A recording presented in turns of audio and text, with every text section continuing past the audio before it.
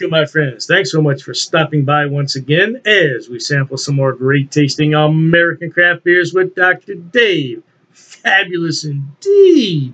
And now for our sampling pleasures and tasting delights today, we have a new brewery. At least it's new to me. It's from the Blackberry Farm Brewery. Now they're located in Maryville, Tennessee. I think I've only had maybe 2 or 3 beers from the state of Tennessee. And this is the Stonefly. And what does it say here? It's a double IPA brewed with blood orange, tangerine, and grapefruit. Oh, it sounds yummy. Oh, it's not for lightweights, though. It checks in at 8.5% alcohol by volume. Oh, dearie me. I'll be okay. I can handle it. 8.5%. Ooh.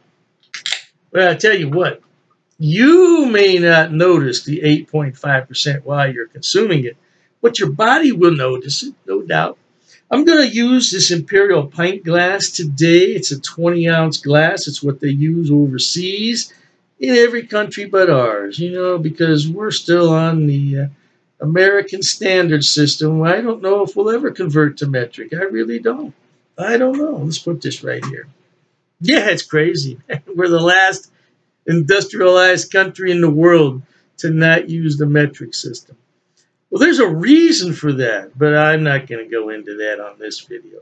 Now, this poured out extremely clear. This really surprised me because I thought it was going to be one of those double dry hopped New England style IPAs. Very beautiful, clear color, though, isn't it? Let's see if I can get my hand to it. Isn't that nice? Sunlight, the evening sunlight's coming through the window there. Beautiful, lively carbonation there, too. I don't know how well you can see that. Let's go ahead and pour a little more in here. Now, this beer wasn't cheap. I'm going to tell you how much it was in a minute as soon as I taste it and give my plus or minus on it. Let's get some aroma on it.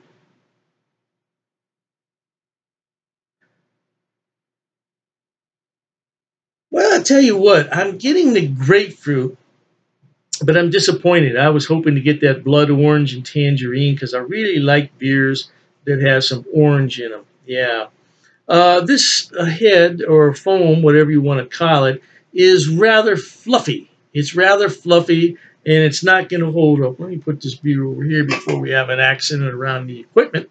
That's where I do my editing. So I have monitors everywhere and 2 keyboards here. We don't want to mess that up, baby, because then there won't be any more editing. Oh, now I'm getting that orange. Okay, so at first I was just getting the grapefruit, but now I'm getting the orange. Hey, I want to thank the brewers down there in Maryville, Tennessee, for all the hard work they put into this beer and brought it up here to Ohio. How lovely is that? Yeah, we need more beer from Tennessee and Kentucky. Yeah, I don't see too many breweries represented here in Ohio from Kentucky. At any rate, I thank them, and I thank you at home for watching. Cheers to everyone.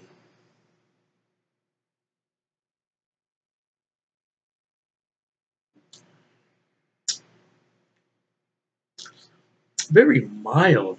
I was expecting more of a kick-ass beer and a stronger presence with the blood orange and the grapefruit, but everything is well balanced. This is an extremely well balanced beer.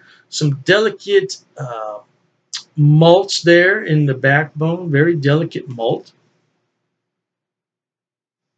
Oh man, just a lovely aroma though. And now that it's warmed up a little bit in my hand, sometimes that's all it takes, just a couple minutes in the hand to get that heat, that body heat into the beer.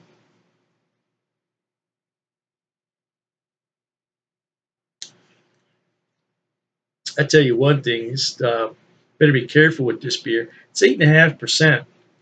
I am not detecting that alcohol one single bit.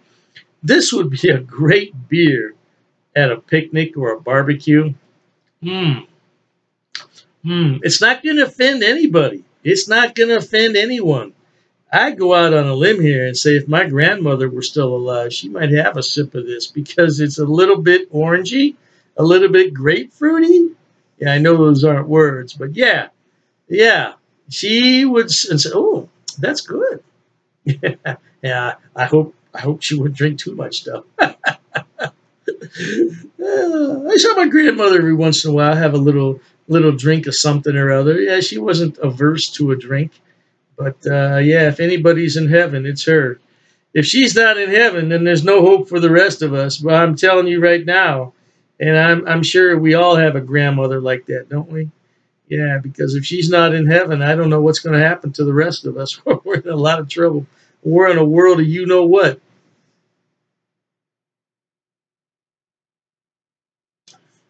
I do like this beer. Now I'll tell you the price of this beer was $5.48. Ouch!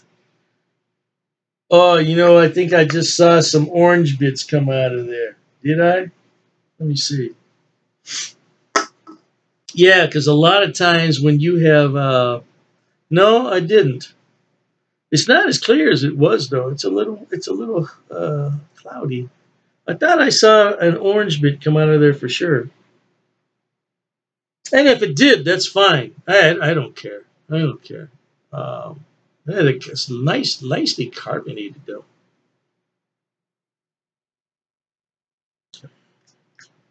Oh, now that I put it all in there, see, I switched the can around. Mm, that blood orange is much more prevalent in here now, and so is the grapefruit. So I guess you have to pour it straight away, pour it all in at once. And if you don't, switch the can around beforehand so all those goodies come out. Man, but look at that beer. Wow. Isn't that nice?